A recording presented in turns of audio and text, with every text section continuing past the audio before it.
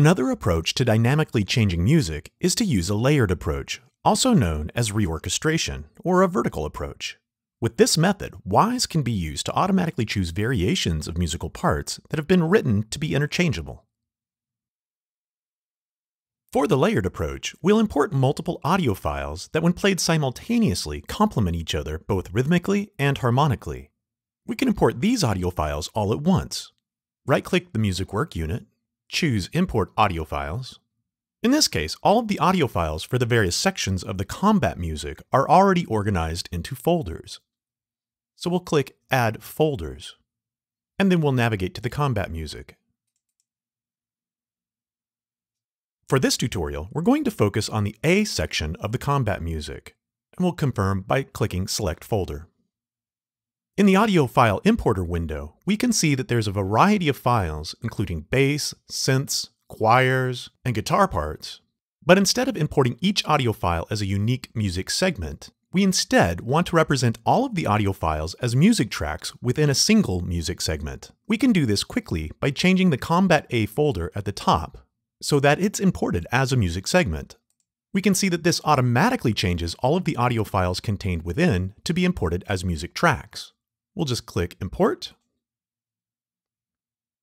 and we can see that the Combat A music segment appears in the Project Explorer.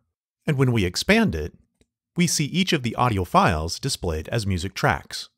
If we select the Combat A object, then in the Music Segment Editor, we see that all of the imported content lays out across multiple tracks with waveform displays, much like in a conventional DAW.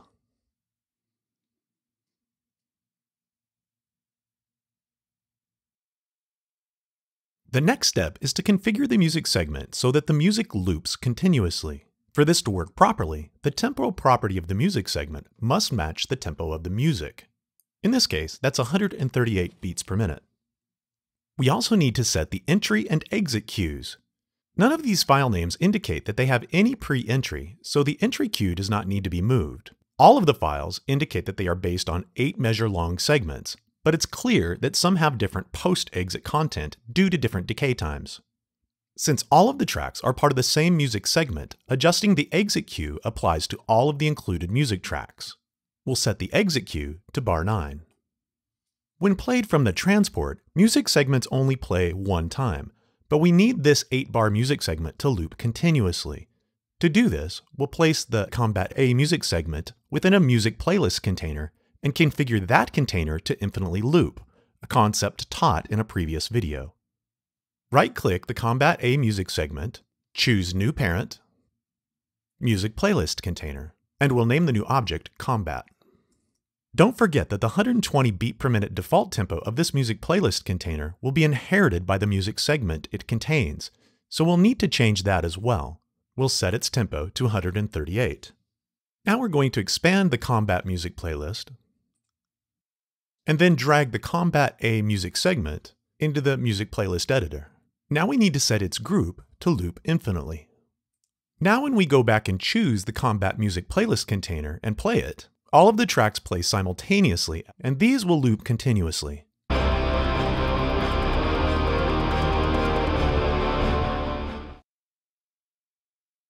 With all of the tracks playing simultaneously, the music sounds way too busy, as it was never intended for all of the tracks to play at once.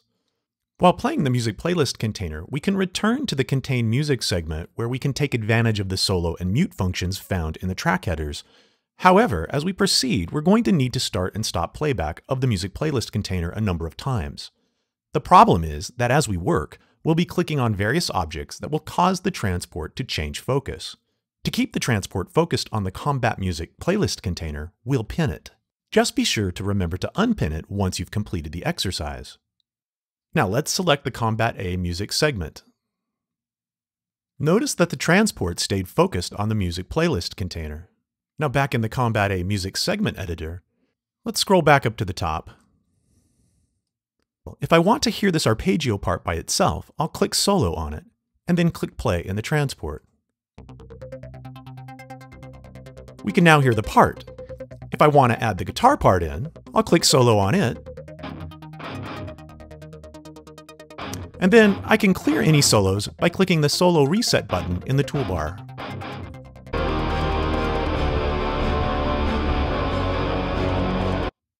You can also mute and unmute tracks in the same way. In this case, let's mute all of the tracks here towards the top. And then we'll scroll down so that we can take a listen to some of the tracks further below, like the choir or brass. Again, we can mute these or unmute them.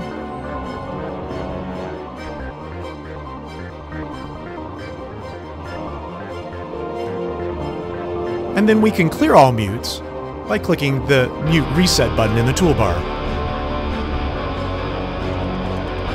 By experimenting with solos and mutes, we're able to manually get a sense of how we can get variations of the theme by introducing different combinations of tracks. Fundamentally, we want Wwise to do something similar for us when the music is played at runtime. This is accomplished using subtracks. In this case, we have 3 variations of guitar tracks: Guitar 1, Guitar 2, and Guitar 3. We'll use subtracks to randomly select which guitar should play. To start, we need to convert the first guitar track from a normal track type to a random step track. Right-click the header and choose Random Step.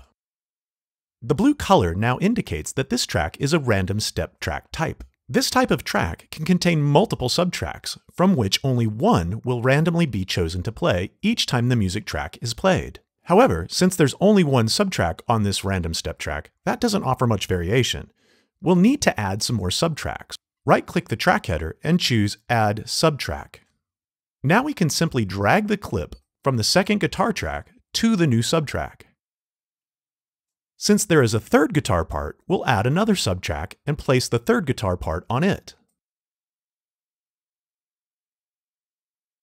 Now we no longer need the normal guitar tracks that are left over, so we'll hold Shift, select them, then right-click and choose Delete.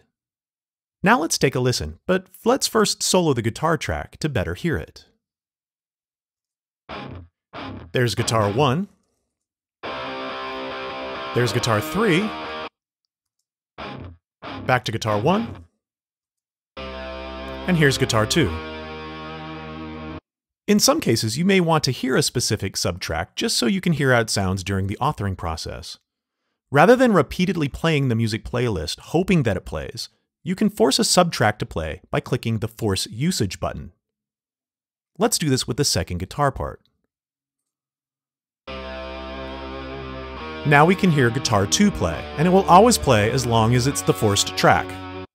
Note that the status of the Force Usage button has no effect when the sound bank is built and the music is played at runtime. It's purely for auditioning purposes. But in this case, I'm going to go ahead and deselect it. In some situations, we may want the progression for which the tracks are played to be predictable. For example, let's say we want the guitar to build intensity, playing the first part followed by the second and then to the third. For this, we can right-click the track and change it to a sequence step track, turning it green.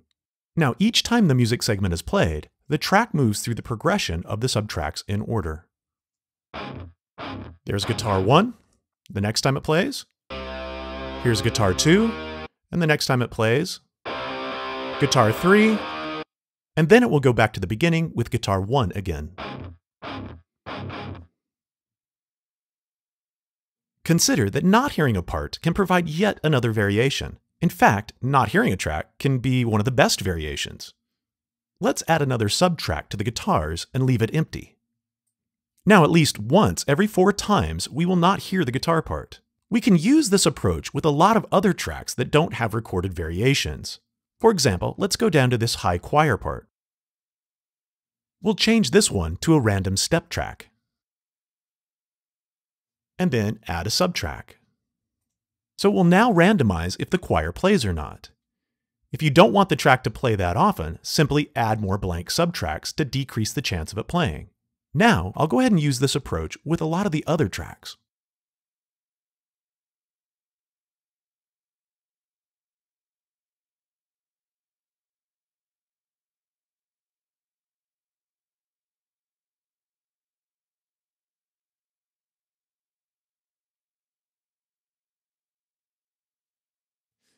Okay, so let's take solo off this guitar part and take a listen.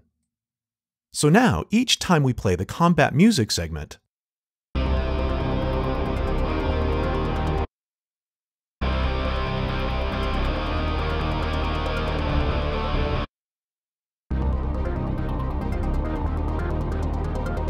we get different variations, providing a lot of variety without increasing the use of memory.